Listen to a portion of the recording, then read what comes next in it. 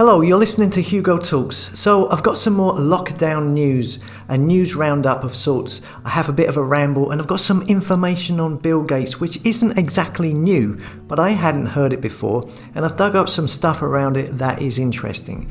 But first, Debenhams, the brand, the department, is yet another casualty of the lockdown. Has been bought out by Boohoo and ASOS for 55 million.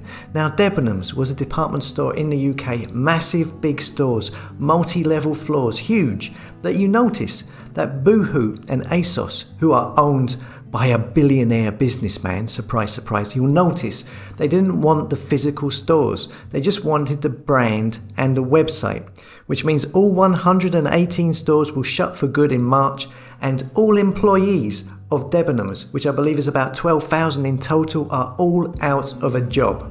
This is the Great Reset in action. This is the result of lockdowns. You know, the government, they should just keep on going with the lockdowns because there are still some people with jobs left. And we can't be having that now, can we?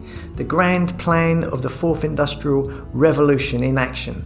No high streets, stay indoors and shop online, no cash needed in a future cashless society, no clubs to dance in, no jobs except as a delivery driver on 0 hours contract, forced to be self-employed, no sick pay or pensions, and tracked and traced 24 hours a day, 7 days a week with your barcode health passport. That's the idea. Well, if that's the idea, you can stuff it. You can shove it where the sun doesn't shine. Oh, but you won't be able to travel without your health passport.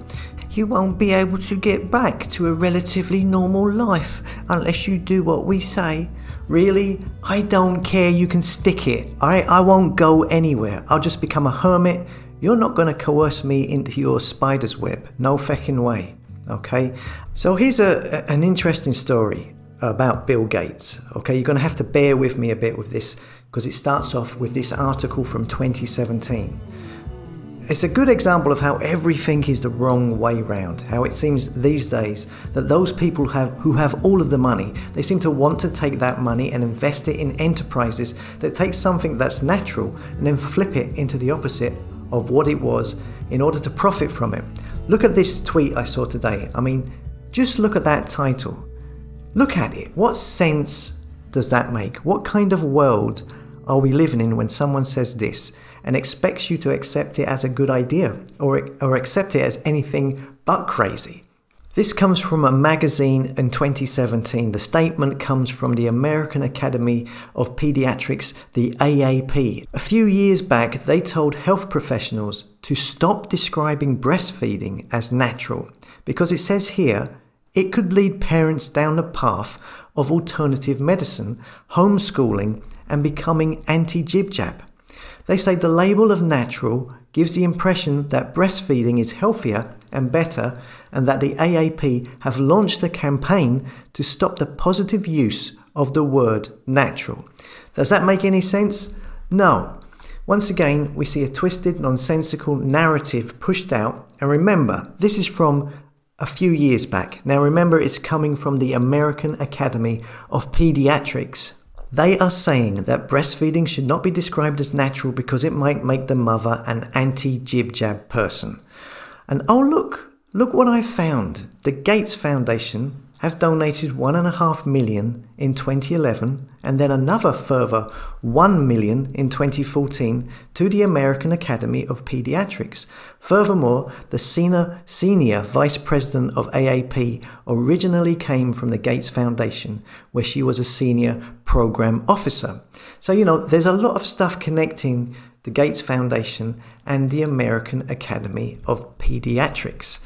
So now let's fast forward to 2020 and you see, oh look who it is. It's him again. It's everyone's favourite medical expert who has no medical qualifications. It's everyone's favourite farmland owner who rarely sets foot on a farm. It's Bill Gates. And look, he has invested in artificial baby milk. It says here, babies could soon be making an unwitting contribution to battling climate change with the help of Bill Gates. The philanthropist and co-founder of Microsoft has poured millions of dollars into a startup that hopes to develop artificial breast milk to reduce the carbon footprint of mothers who choose not to breastfeed. So, for those mothers who choose not to breastfeed, Might be one of those mothers who saw that message put out by the AAP saying that breastfeeding was not natural.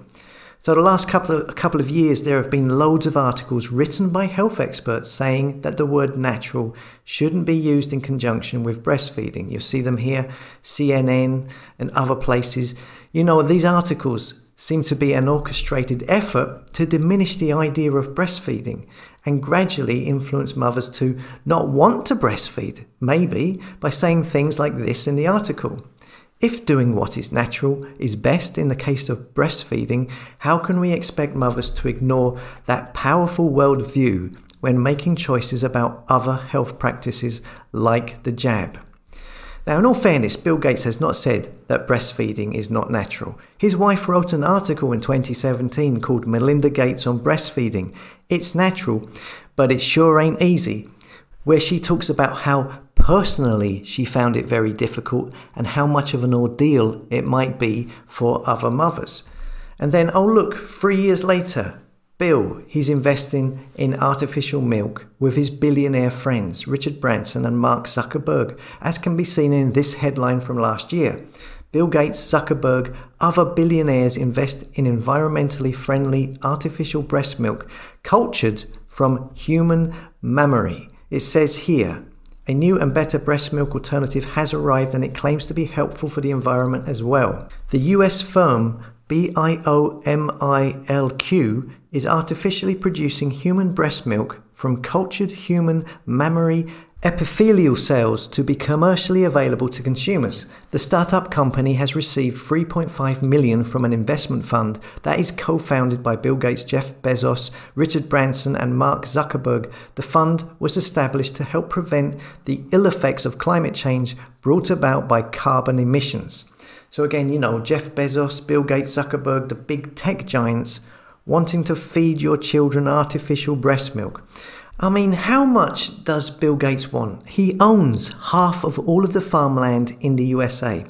So he obviously wants to be a power player and try and control the production of food in the USA at the least.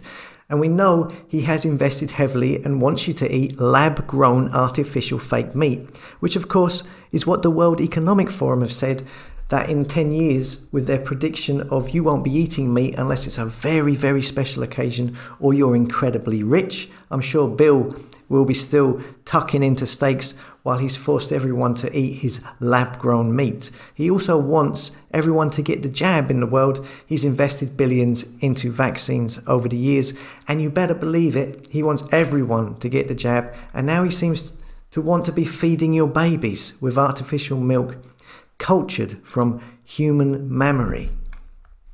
This guy has way too much influence and power, and everything he seems to do, and a lot of these big tech firms, it seems to be about taking something that's natural and turning it into something artificial and unnatural. Again, this is all back to front. We are living in an upside down, topsy-turvy world. Nothing really makes sense. As always, thanks for listening. Don't forget to like, comment and subscribe. Come and subscribe to hugotalks.com so I can keep in touch with you in case YouTube pulled a plug on me. And I'll see you later.